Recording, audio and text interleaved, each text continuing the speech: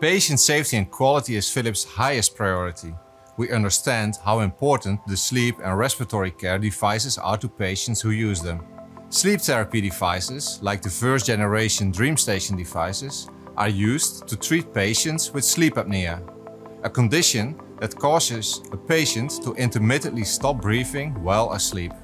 The DreamStation 1 delivers positive airway pressure therapy to help treat sleep apnea.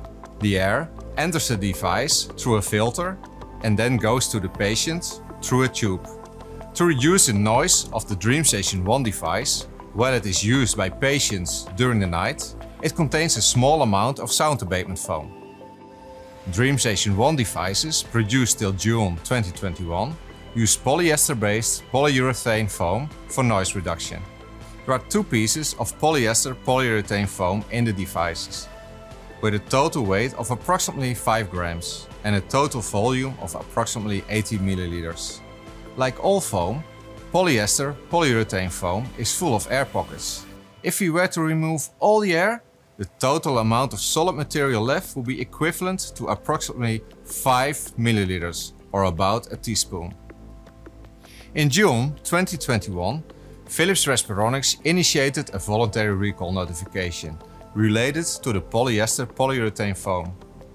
At the time, Philips Respironics relied on limited initial data and assumed a worst-case scenario for the potential health risks out of an abundance of caution.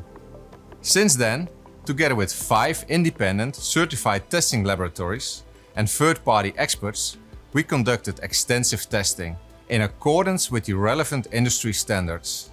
The testing measured, first, low concentrations of volatile organic compounds emitted from the foam, and second, particulate matter, which in this case would be small particulates of the sound abatement foam.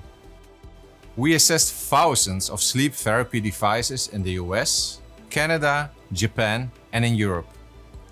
0.5% of the inspected devices in the US and Canada showed significant foam degradation. In Europe, that figure was even lower, 0.01%, and in Japan, even less, 0.001%. Based on testing to date, Philips Respironics and the third-party experts concluded that potential patient exposure to foam particulate matter and VOCs in the sleep therapy devices is not expected to result in appreciable harm to health in patients.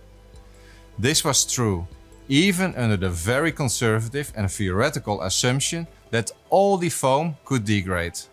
Importantly, and independent of Philips Respironics, 13 epidemiological studies found no association between the use of positive airway pressure devices, including Philips Respironics devices, and increased risk of cancer in patients with obstructive sleep apnea. To date, our comprehensive test and research program has conclusively found that any potential exposure to VOCs and/or foam particulates is not expected to result in appreciable harm to patient health. Supplemental testing is ongoing. As a leading health technology company, patient safety and quality is our highest priority. We understand how important sleep therapy devices are to patients and how they improve their lives every day and every night. We remain fully committed to completing the recall.